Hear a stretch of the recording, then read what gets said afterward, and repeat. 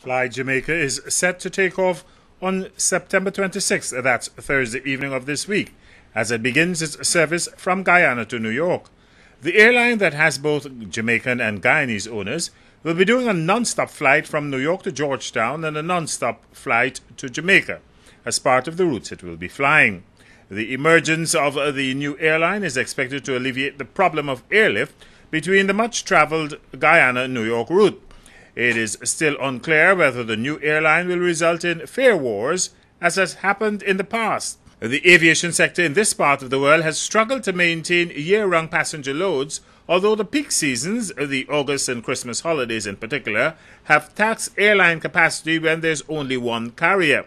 With the pullout of Delta from the market, Caribbean Airlines continue to operate with passengers complaining, at times, of higher-than-usual fares and difficulty in finding seats. Caribbean Airlines indicated that its fares did not move much and they were structured to ensure sustainability of the airline.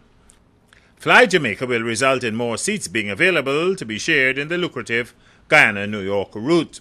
And TravelSpan has received permission to operate between Guyana and New York too.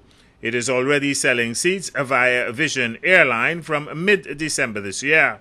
TravelSpan that came and left has come again around the important Christmas season to ensure that passengers move in and out of Guyana.